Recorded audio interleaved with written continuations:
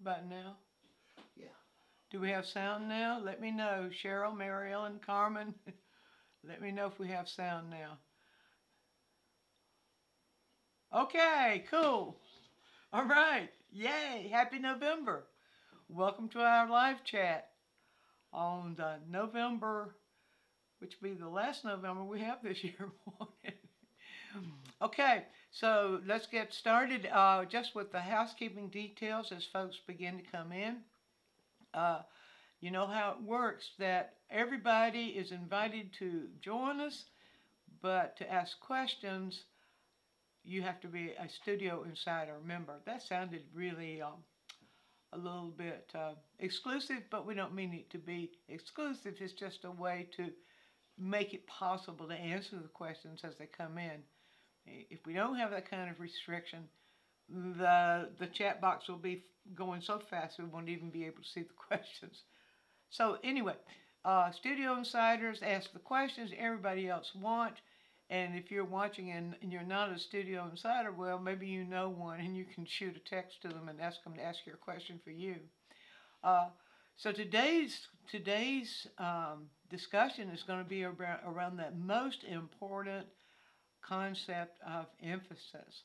To not just emphasis as a single thing, but the degree to which we emphasize in order to allow the viewer to see where we want the viewer to see, to guide the viewer's eye, where we want the viewer's eye to go, the whole concept of emphasis and what that means and how that can play, how that does, whether you mean it or not, it does play such an important role in your painting. So this is what we're going to be doing. So what we'll do is in just a moment we will play a little video that I did for you ahead of time to get you going and get you focused on the concept of emphasis and what it means. And then after the video, we will open the chat box up for discussion, taking questions from our members. All right. Do we have anything else we need to? Okay, that's good. I think I'm up to speed now. We're up to speed. I like being up to speed. Sorry about that little sound glitch at the beginning. That's just something. We were experimenting ahead of time. Oh, yeah. I hope you haven't heard what Roger said. Okay, are you ready with the video, Roger? Ready. All right, let's get started. Let's play that video.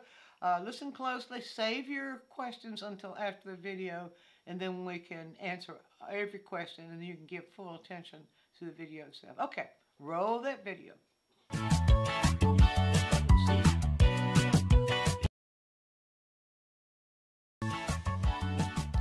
It's the painter that influences how the viewer sees the work by the way we place the degrees of emphasis.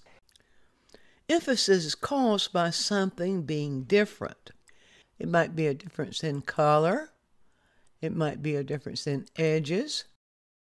It might be difference in texture.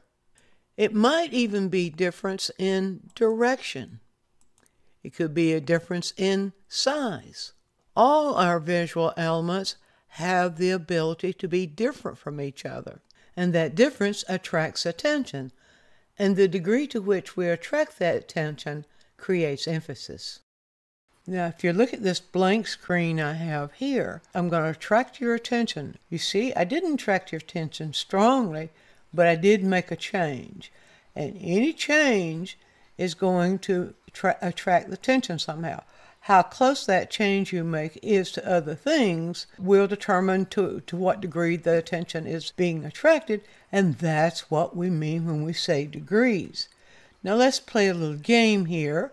So you see I attracted your attention there, but it's not holding your attention very long because contrast there is so very close. Same color, same everything, a round disc that is just a little bit lighter than the area around it. Now what if I do this? You see contrast there is much stronger. So this strong kind of contrast, this is value contrast, will get your attention quicker.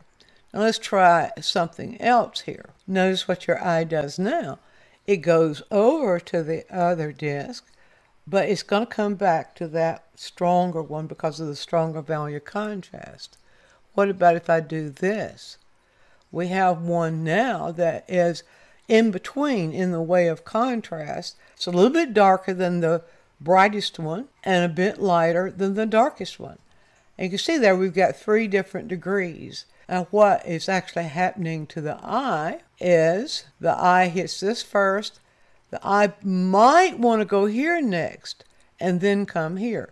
But the eye will roam among these 3 because they're all different from this. We can't always be totally aware of that, but that's why we're aware of what we do that gets attention in our paintings. We can already see that we've not changed the kind of shape, we've not changed the size of the shape, we've only changed and not changed the color, we haven't changed the texture, we've only changed the value, and we've created a direction by the way we've aligned these. Now let's do something different. See, what we've done here is we've changed the size.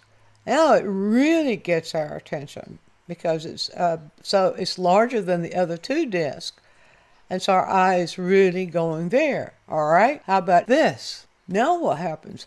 We have some competition, but because the value contrast of the larger one I just created is not quite as strong as this value contrast is here, we still are being drawn more strongly like this one, just like gravity. So now we know that size can influence the degree to which we create emphasis. Even though this one is much larger here, it has a closer value contrast than this one does. This one being even smaller, but with a stronger value contrast, still is pulling our eye to it more strongly. Let's try something else. Now I have repeated the contrast and I've repeated the kind of shape. I've made it a little bit smaller. And you can now feel this gravitational pull between these 2. Let's do a little bit more. Now we've given an even stronger gravitational pull to this one right here because we've made the contrast stronger between this one and this one than we have this one and this one. So these 2 now are leading the eye back and forth between the 2. We can still feel now this one being lighter is feeling more contrasted because of the darker one beside it being closer in value than this area in here. So you see we can play that game, and we've also changed sizes. So the variation of sizes can call attention to things. In other words, we can change the degree of contrast by changing varying sizes, making some sizes smaller or making them larger. But we mix things up. We can have as many images as we want or as few as we want, like Richard Schmid has done here. Lots of different kinds of emphasis all over the place. Different degrees of emphasis. Let's explore here what visual element plays the strongest role in creating degrees of emphasis and what other elements can also be used to create degrees of emphasis. This is a value scale. Every value we see on any value scale corresponds with values we see all around us. So if we superimpose the value scale over Schmid's painting, we can move that scale around and look through these little holes here, or we can compare the edges of the scale, and we can identify values. All right, so for example, if I'm in this area right in here, and I superimpose the scale, I'm seeing that this area right in here is within this value range. It's more this value, 9, than it is this value, 10. You can see it's a little lighter than value 10.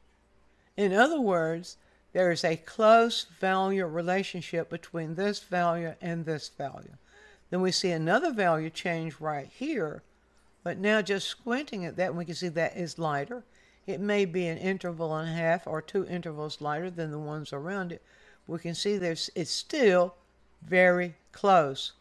And as we continue to scale these values right across in here, you can see that the values of this and this, these two together, are further apart. We can see this value as very far apart from the values on this side around it, not quite so far apart from this value. Now, that's what we mean about degrees of value contrast. Now, why is that important? Because it's the degree of the contrast, of the value contrast, is one really, really strong element that, or behavior of an element, that creates emphasis. Now, let me prove that for you. So, even though this figure is closer to us, we see a really strong emphasis here and here.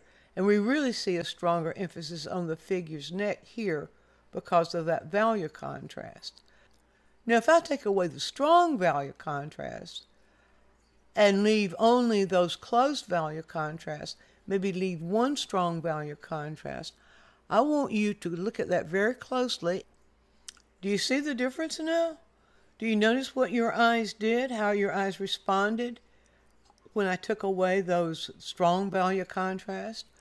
Now what do you see? The strongest value contrast is in this area is right here on the girl's neck.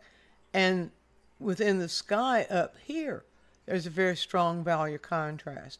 Notice how your eye goes there. Actually, if you close your eyes, look in this, and then open your eyes, and you'll notice your eye's going to go to that area first, and then your eye will register the whole scene. Now, I want you to notice when I add that back in, I want you to notice the difference in what your eye does, how your eye behaves.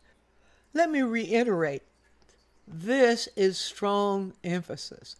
This is a weaker emphasis. The degree of value contrast among these images here are not as great as the value contrast is here. And then if you look in other areas, the degrees of contrast are even closer. So the emphasis is here and in the sky. Now let's switch that back up. Now watch.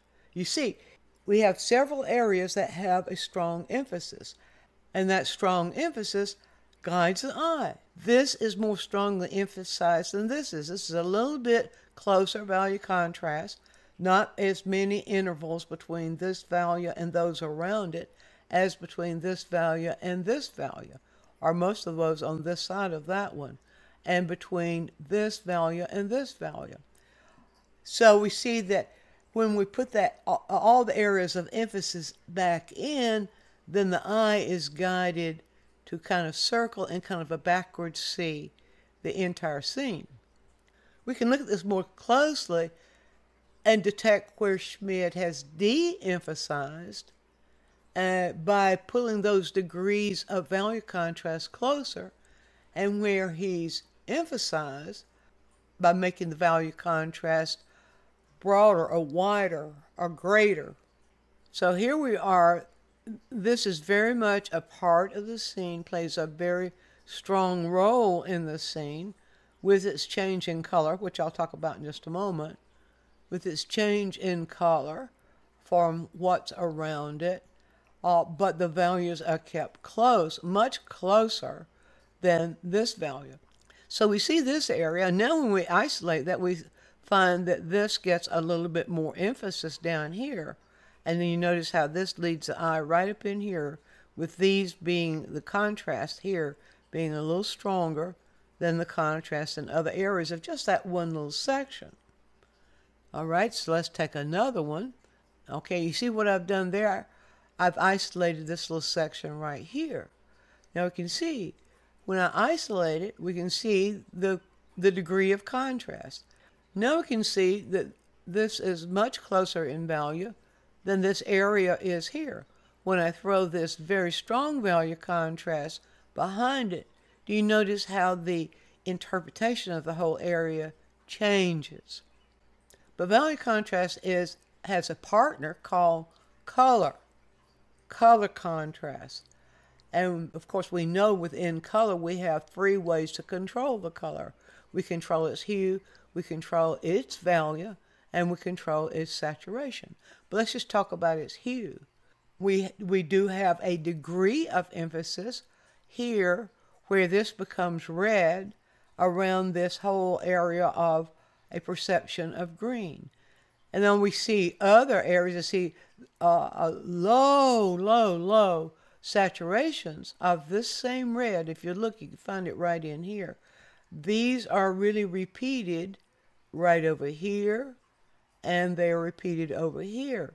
But the strongest saturation is right in here. So that's saturation of hue, and that is a kind of color contrast. The degrees of various kinds of color contrast and the various degrees of value contrast. Then we can use those together to guide the eye and to create a painting where we create the expression we want by placing the emphasis where we want the emphasis to be. A very important companion to value contrast is edges for emphasis. The sharper the edges, the stronger the emphasis. Combine that with contrast, and we have another element. We can see it up here too. Down here, we see that the edges are a little bit less emphasized, less sharp. Then when we scan throughout the image, we can see how edges have become very important. In this area, we see the sharper edges, but then if we look in other areas, we can see the edges softened, less emphasis. Softer edges give less emphasis. Even where the contrast is strong, if the edges are softer, we get less emphasis.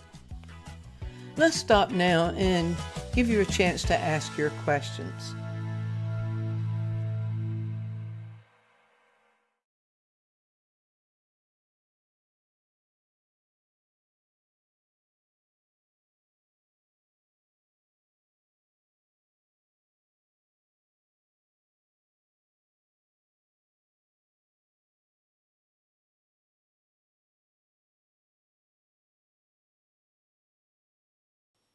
Okie dokie, folks. Ready for your questions. Questions about emphasis. While you're getting your questions ready, I was thinking about, there are recent recording that the Beatles have done with John. Remember, they had this tape of John playing the piano and singing, but they tried to do a recording with them playing along with the tape back in, I think it was in the 90s, but it wouldn't work because the piano was too loud and they had no way of separating the piano from his voice at that time. The piano was getting too much emphasis. I love to equate music with painting, and I think that's a really, really good example of what happens when there's too much emphasis. So there can be too much emphasis. This is the reason we as painters, it's a wise thing for us as painters to control where the emphasis is so that we can feature what we want the viewer to look at first. Cheryl has a question here. Just the 3 circles of the same size but different contrast was almost annoying because my eye knows the other 2 were there but kept wanting to look at the white one until you put the other one. Well, if the oyster weren't annoyed, it would never make a pearl, Cheryl. Yeah. Fortunately, we don't have that problem. Well, we shouldn't have that problem, but yet that kind of thing can happen if in your painting you don't have your emphases balanced. If you have too much, a lot of people are just more focused on making the image look like itself. That seems to be the thing for beginning painters, especially. Just want to be able to paint those flowers or paint that beautiful sunset or whatever it is to make it look like that. And how do I do that? And blah blah blah. Well, that's not the only thing.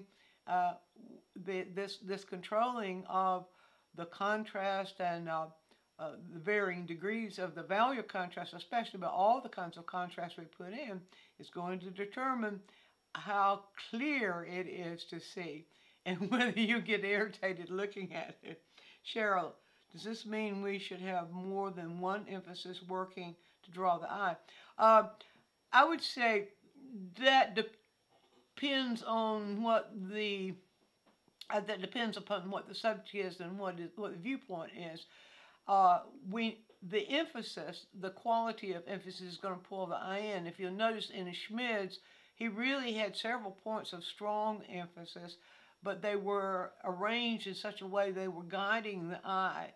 And he had other degrees of emphasis throughout the whole painting that enabled those to enable the whole thing to work, because the stronger emphases weren't the only things we saw.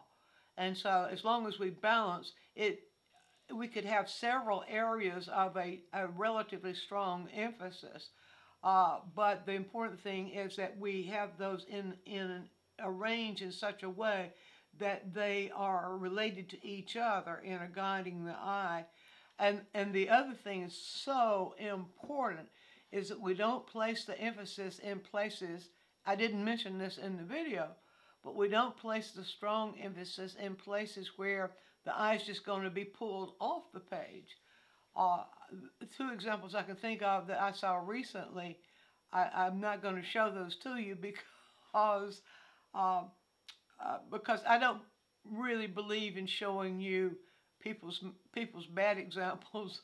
I don't think that's a good policy, but I can tell you about it. I can describe it to you, and you won't have any idea who the artist might be if it's someone you might happen to know. But anyway, there was in the publication of a popular art magazine, there was an ad. It had a beautiful painting, beautiful waterscape, creek bed, creek painting of a creek, I should say. The technique was beautiful. Everything was beautiful about it except for one thing, and that is that the major emphasis was the rushing water, the white rushing white of the water going off the left-hand corner in a relatively large shape, which distracted because the value contrast, the contrast on either side of the white was darker. So it created such a value contrast there that the eye goes there, and you talk about being irritated. That creates a kind of irritation because your eye really wants to go back and explore the painting itself because it's so beautifully done.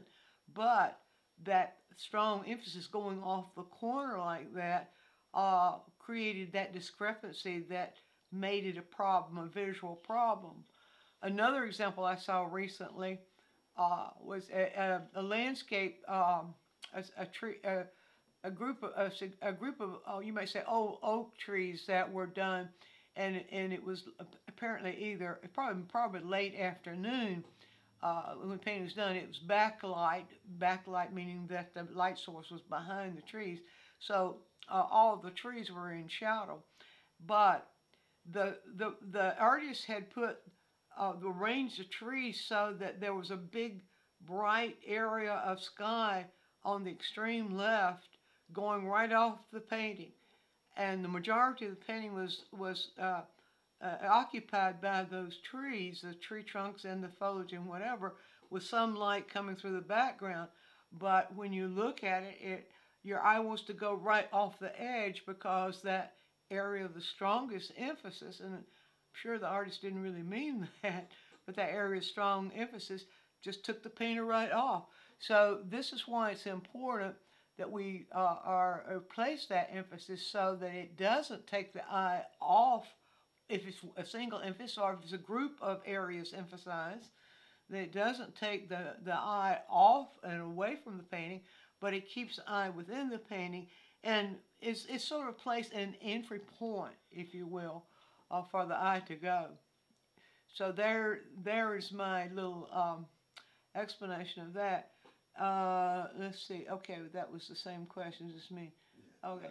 How do you decide what the emphasis, how do you decide, Mary Ellen, how do you decide what to emphasize in the painting? Well, it depends on what the painting is. Uh, you emphasize, well, first of all, you look at where what the light source is doing, and you emphasize according to what attracted you. Well, first of all, you're developing your composition around what attracted you, what attracts you, but you place the emphasis where you would like the eye to go first, and then you build your other degrees of emphasis around where where you'd like your eye to go first. Now there you got to be careful too. For example, suppose suppose you have a backlight. The light is behind. Oh, you could say what you're looking at is between you and the light source that places the light behind. But it's such a way that the light is not low down. It's sort of just up in the sky and behind, and it's also illuminating what's in front of you. Well, suppose you see this beautiful oak tree. Suppose you have something like a road leading in that direction. You see, and suppose you have this beautiful oak tree that's sort of in the distance, and yet it's in shadow.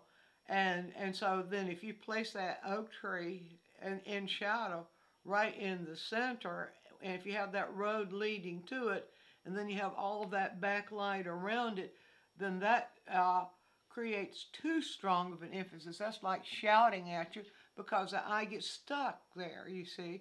So in that case, what you would want to do, when you want to place that emphasis, you want to shift that over and place and have other things going on one side or another, so that the entire painting can be encompass or lead the eye into that oak, rather than your eye going straight to it and just feeling. It's kind of like gravity when we have that strong emphasis.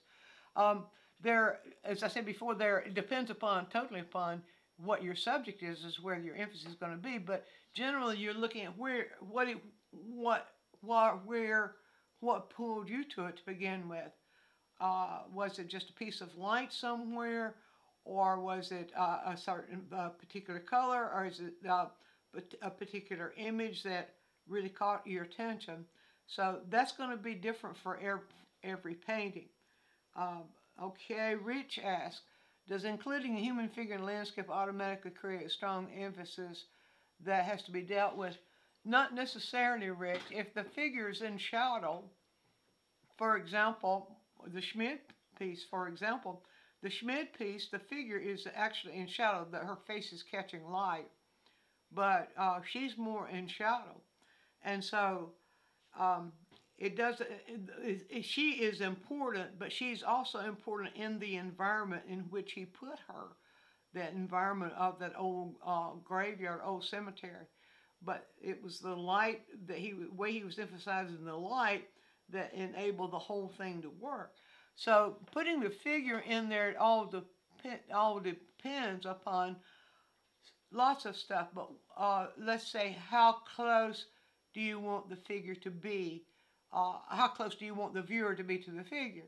If you want the viewer to be very, very close to the figure, well, then you have made that figure the center of interest, and then you would place your emphasis accordingly. But if you're looking in the distance at the figure, or if the figure is in a part of a landscape that's in the distance, if the figure is in shadow, it might be something that your eye would go to after you had already started viewing the painting. So you control that. Remember, it's the painter who controls how the viewer sees the work.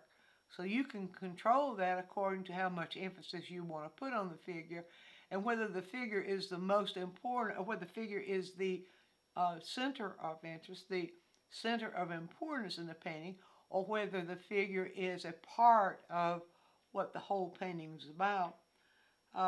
Mary Ellen says, thanks, but what if the painting is abstract? I bet you knew that question was coming. Yes, I did. I was waiting for it. If the painting is abstract, that too is dependent upon what the abstraction is doing. I mean, I can think of all the different forms of abstract painting. It depends on what is being emphasized. For example, if shape is being emphasized, if shape is being emphasized, then what you want to do, if it's a contrast of shapes is being emphasized, then that's what you're concerned about. You're concerned about the emphasis of the contrast of shapes. Then you are, how many ways can you contrast shapes and make the painting about the painting about the contrast of shapes, and which kind of where you're going to show that the strongest.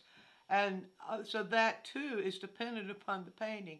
If the painting is about movement, such as a Pollock painting, Jackson Pollock painting, which was all about movement, all about a dance. That is about the movement in the painting. And rarely you're going to see a real emphasis in his paintings. So sometimes the emphasis will be pretty unique throughout the painting if the whole thing is about a broader, if the whole thing includes a broader theme. I'm also thinking about color-filled painters. The color-filled painters will have, sometimes there will be a very subtle emphasis. You'll see whole areas of color, maybe different colors, but in the same value range, for example, and then you'll see a tiny little slit of a stronger value, but or maybe another little slit somewhere else where the stronger value will be kind of a point of emphasis. So there's a very broad area there, and I might even say that in abstract painting, the emphasis idea, or the use of emphasis, is a much freer thing than in, well, I don't know, I got to be careful what I say there. All depends upon what the painting's doing, all depends upon what the intention of the painting is. And sometimes in abstract painting, the intention doesn't get defined until the painting is finished. So something to experiment with, where you're experimenting just with placing emphasis. You know, placing emphasis could very well be a theme of an abstract painting. And remember the different kinds of emphasis, different ways to place emphasis. Value contrast is I would say the most major way of creating emphasis, because even all the other ways of placing emphasis are dependent upon value contrast. For example, color. Yes, you can put a splash of color, of different color, amidst other areas, other kinds of color. But if the value is the same, there won't be the emphasis there. It will be a minor degree of emphasis. If you look at the leaves, the fallen leaves behind me, you can feel an emphasis of the redder leaves. But if you squint at them and you look at them, you see that change in red, but you also see that the values are different between the redder leaves than they are the ones that are more the gold, the brighter gold. Brighter gold leaves are lighter, but they're in an area of color that's more related to them. And the redder ones are so different that they seem to be where your eye they're the ones that are moving your eye around more so. And I guess if I moved my head, you might see it a little differently, see? Something like that. But now, for example, see this area right in here. This is not so emphasized because the values are so similar. But the values are different right here. This is a very strong value contrast right in there.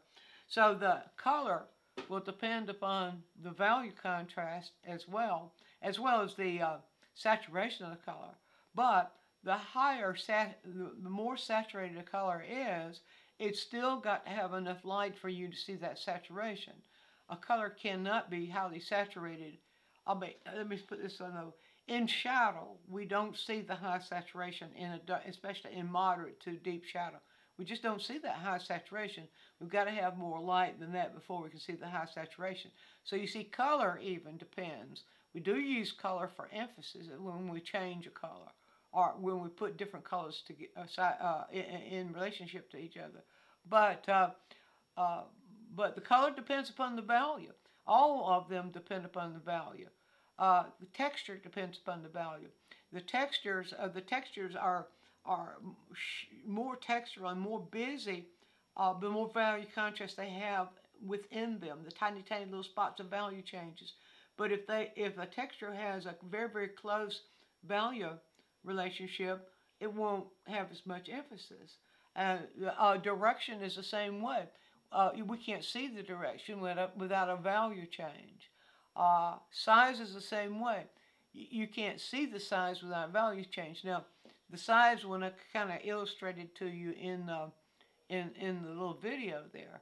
But the size, what did I name? I haven't know if I even named all the values yet. But I'm trying to go, I mean the elements yet, but I was trying to go through the visual elements that cause us to see everything we see. Every one of them depend upon the value first. And so that's why value contrast is the strongest. Now the next strongest is the edges, the way we treat edges. The sharp edges with the strong value contrast will get more emphasis than anything else. The softer edges reduce the emphasis.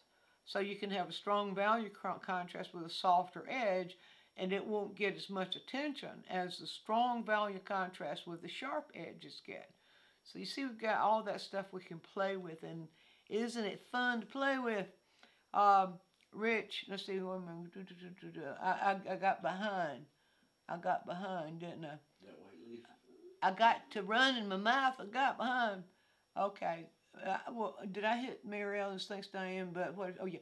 Okay, here we go. Oh, Rich, that white leaf stands out for being neutral amid all the colors. It really stands out because of its being neutral among all the colors. It's part of it. You're absolutely right. But also, if you look at it, if you squint at it, you can see that it's got more value contrast. Let me get over here. There we go. It's got more value contrast. Right? He's talking about this one right here. More value contrast than the rest of them, because you can see how they're dark around it there and how very, very light it is. So yes, indeed, it's both those things. It's the neutral among the color that emphasizes the contrast, as well as the value contrast. Good observation, Rich. Cheryl, I keep going back to what you said before. One, seeing what attracts us in a scene in the first place. Two, making a plan to emphasize that. Three, be ready for surprises. Yes, indeed. I brought that out in a recent workshop, this workshop we had last week that Cheryl was in, of yes, always be ready for surprises. Because when you get in the middle, if you get in the midst of a painting, you might think you want your emphasis in one place. Once you get into it and the painting starts taking a life of its own, and then it might show you it didn't really want the real emphasis there. It wanted the stronger emphasis somewhere else. That's a surprise. So be willing to accept surprises as a way of redirecting yourself to what the painting is actually doing and what's developing in the painting. All right, Mary Ellen, thank you so much. That's most helpful to the question. Oh, that's the most helpful answer to this question I've ever heard. Well, thank you, Mary Ellen. I must be on my game today.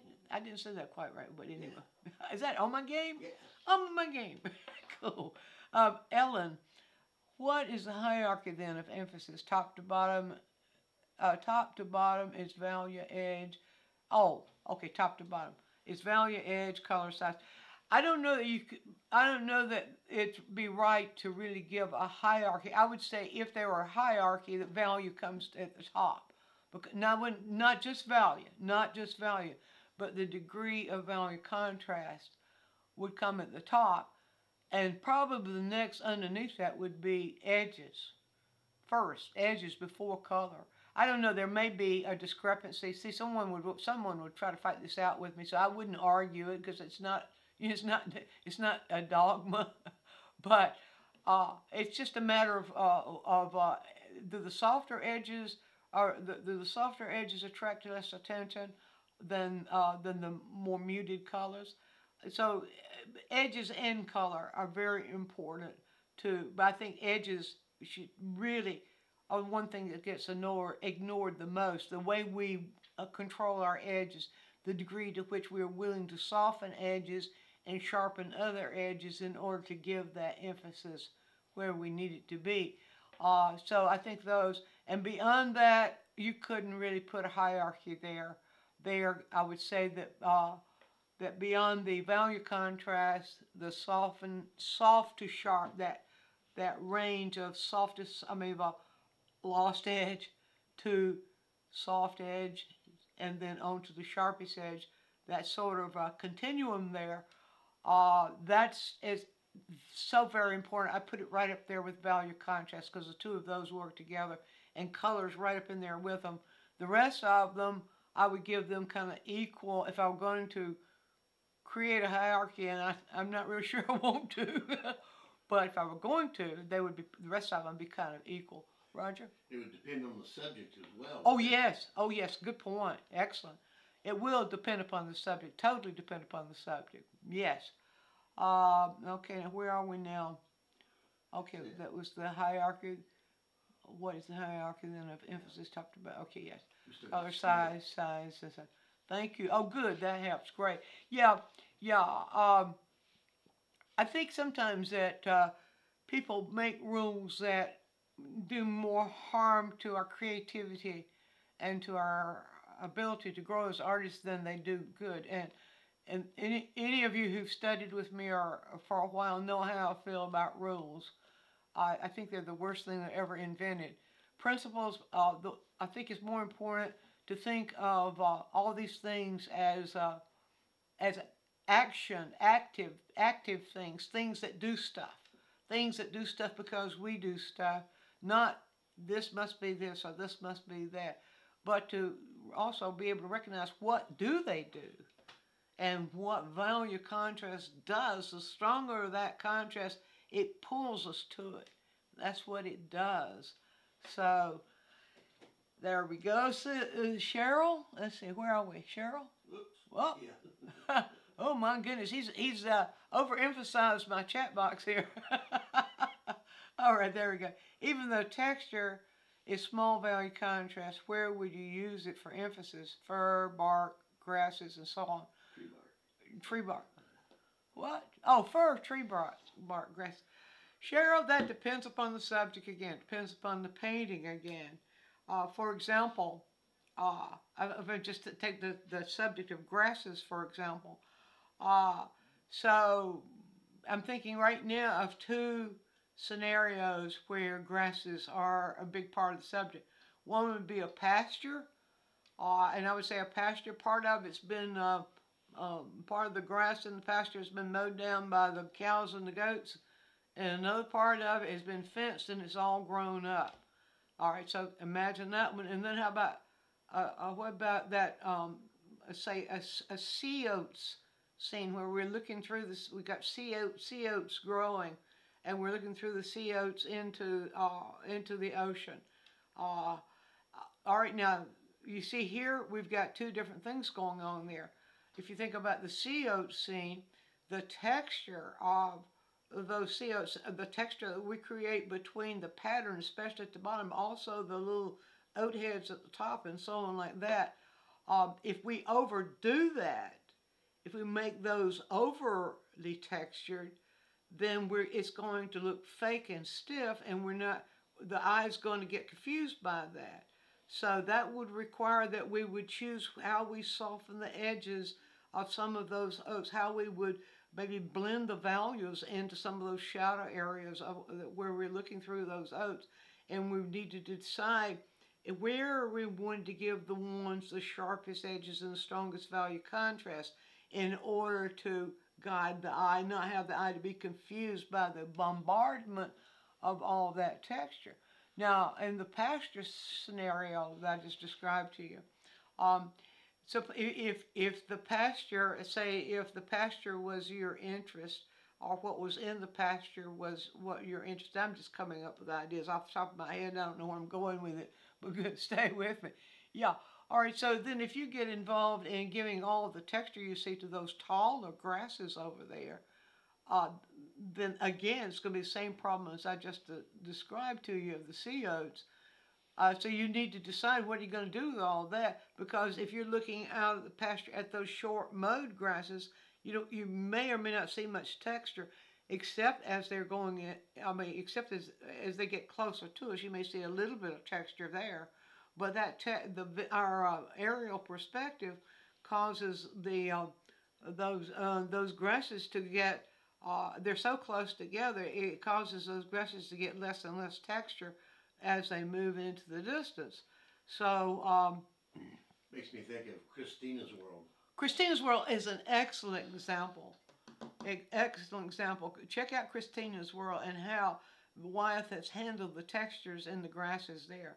So yeah, you really, when you have lots of textures in a scene, you've got to be you really have to really squint your eyes down and make decisions about how you want to where you want those textures to be emphasized, where you want them to be sharper, and where you want them to be softened, and maybe in some places sort of just blended into light and shadow, just patterns of light and shadow.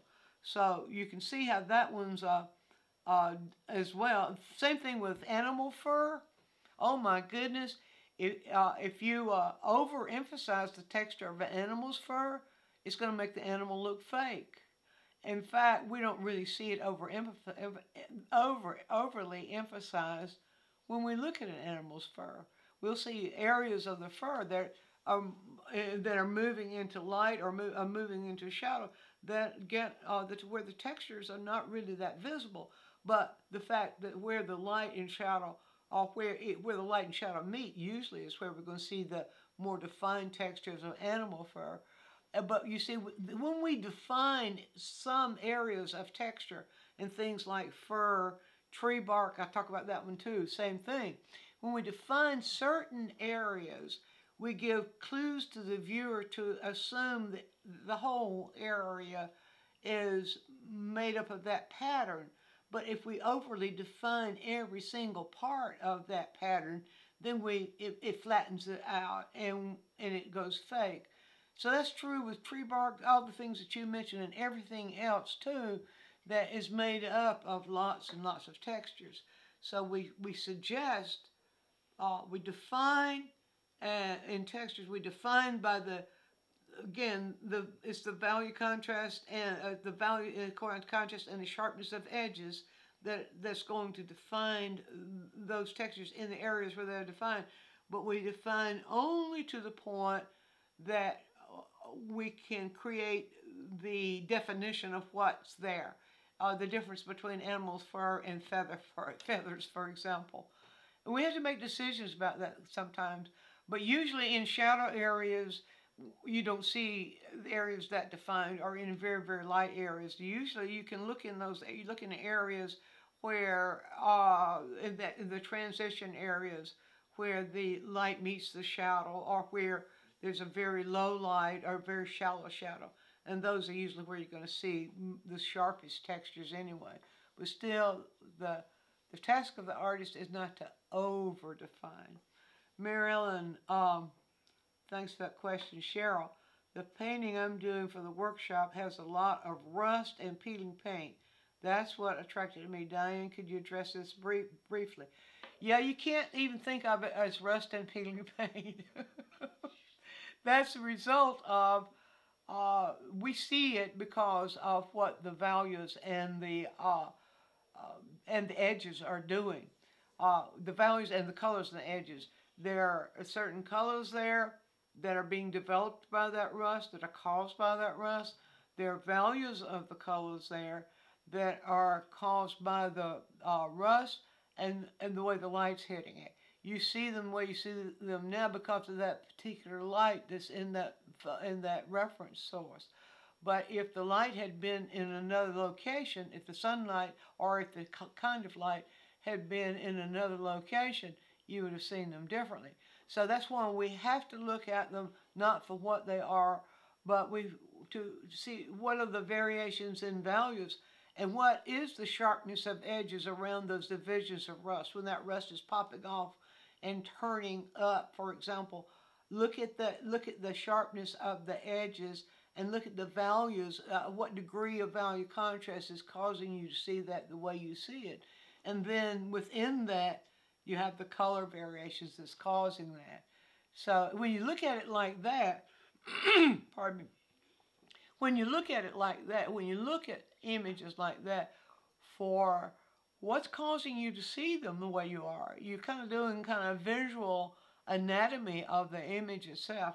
What's causing you to see them, see that image the way you do, in terms of value contrast, in terms of the sharpness of the edges, in terms of the colors you're seeing, then that will enable you, first of all, it kind of tells you what you need to do to create that. Okay, did that do it, Marilyn? Okay, Cheryl says, thank you, Diane. I forget about consciously thinking about using texture for emphasis. Well, now you can remember it more often, huh? Alka asks, I'm doing a painting of dry leaves like the picture behind you, but the contrasts are not so much. Wondering if it will work. Well, I don't really know. I think that depends upon you, Alka. If your photo doesn't have as much contrast as the one behind me, why? Ask yourself what's the light doing in that photo.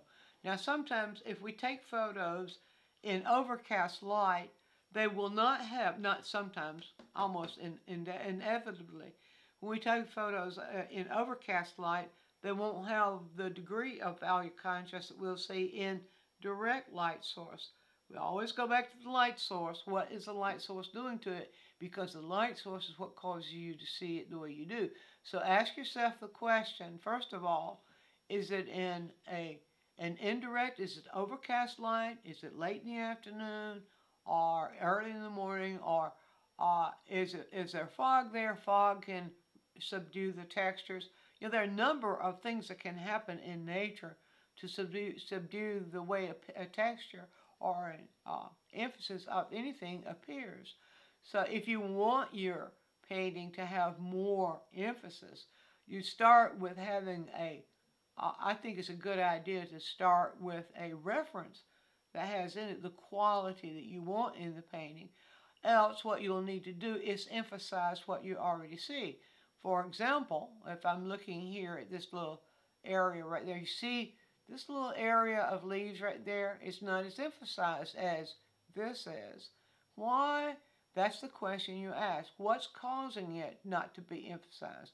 Well, if you look, it's the values around it are very, very close. The value of the leaf itself is very, very close to that shadow value that's underneath it. And you don't see it as emphasized mainly because of that. Now, if I wanted that more emphasized, I could darken the shadow underneath it just a little bit more, and that would make it more emphasized. If I wanted to de-emphasize this one, I could do one of two things.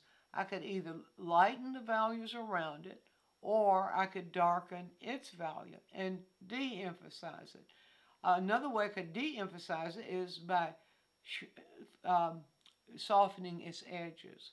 Softening its edges would help to de-emphasize it. So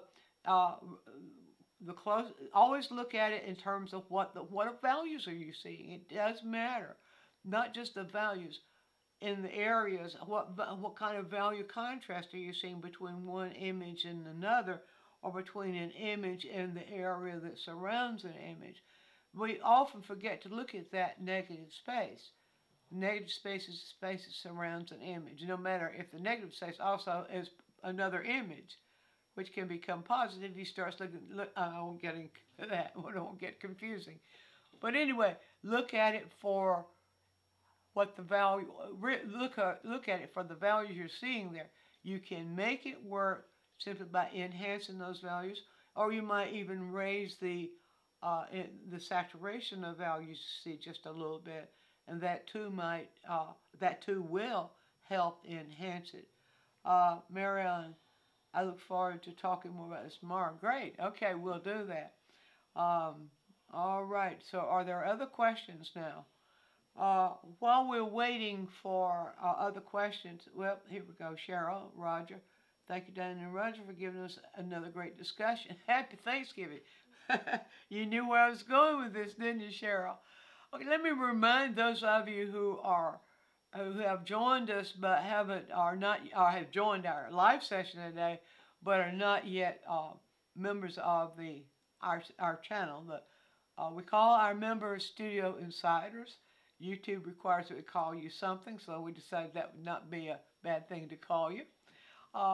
So the membership of the channel simply does this for you. When you join as a channel member, then the one thing, you get a few little perks from us for being a member. That's where our way of thanking you for supporting us. And one perk that you get is exactly what you've seen today. You get the ability to ask questions during our monthly chats. We do this every month. Another thing that you get, which people really love, is you get a free video. You get a free video lesson, an hour-long lesson, on our website, DianneMize.com. There are 170 painting lessons there in 40 different categories, 40 different concepts being explored there. And so with every month, if you're a member, you get one of those free. We send you a private code that you can enter in at when you check out for one of those. These are all downloads. You download them, you own them on your own computer or wherever. So, and then we have three little perks for you. And the other little perk is every second Sunday, Roger sends you a little excerpt. We call those little snippet. It's kind of like an Easter egg, right? It's kind of like an extended Easter egg. Is there such a thing as that? That is a terrible image, isn't it? Well, anyway, a little snippet. He'll send you a short little snippet from one of the videos or from one of the lessons as a little insight into what we do to really to open up the possibilities as we're composing our paintings. So we're right down here on the wire, and first with these chats begin and they end, and this one's about to end. So I want to thank all of you for joining us. I hope that you have those of you who are celebrating Thanksgiving, hope you have a happy Thanksgiving. We plan to ourselves, and we look forward to seeing you for our December chat. Yes, we will be having a December chat. We'll try to make it fun. In fact, we may have a little bit of an actual lesson where you can join us. But we'll let you know a little bit more about that closer to the time. That's going to be the third Sunday, Roger? Is that again in December? Is that too close to Christmas? I think so. It is the third Sunday, yeah. Okay, as far as we know, third Sunday Christmas, we're going to see you again. So happy Thanksgiving, and thank you so much for joining us. So bye-bye for now.